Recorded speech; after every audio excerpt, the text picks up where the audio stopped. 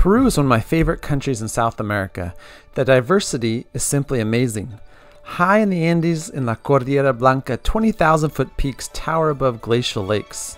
Taking a short 1 hour and 40-minute flight east across the country, you will find yourself in the biggest rainforest on Earth, the Amazon. However, the most famous place in Peru is undoubtedly Machu Picchu, the 15th century Inca citadel set up at 8,000 feet in elevation, a few hours from the city of Cusco.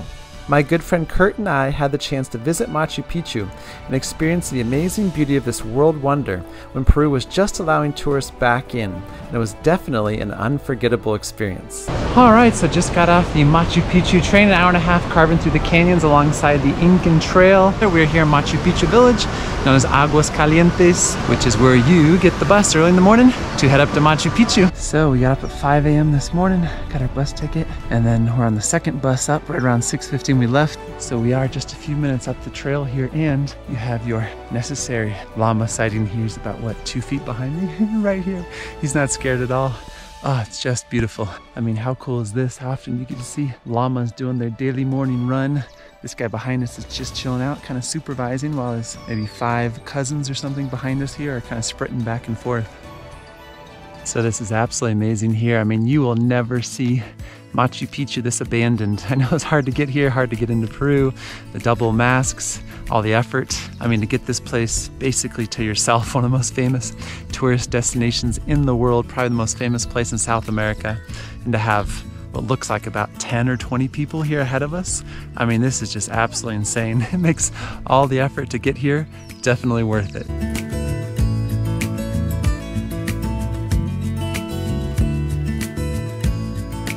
So we've been here for almost an hour at the lookout. There are a few more people coming for sure, but I heard one of the guides saying, I mean, you will never see this few people here in your lifetime. It seemed like the llamas have come up and kind of become more and more friendly here. And this one is posing behind us here for photos. Clearly he's a fan favorite. So we are down here walking among all the different structures. We've come down from the viewpoint way up above there, and definitely filling up with some more people, but still fairly quiet compared to normal time. And it's fun to get different perspectives after being up top to being down here kind of inside the different structures, and you can appreciate all the architecture here, all the rocks and stones around us.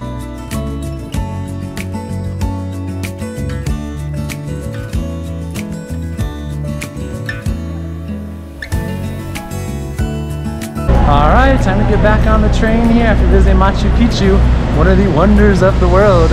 If you like my travel and outdoors videos, don't forget to hit the like and subscribe buttons, and thank you for your support as I visit every country in the world.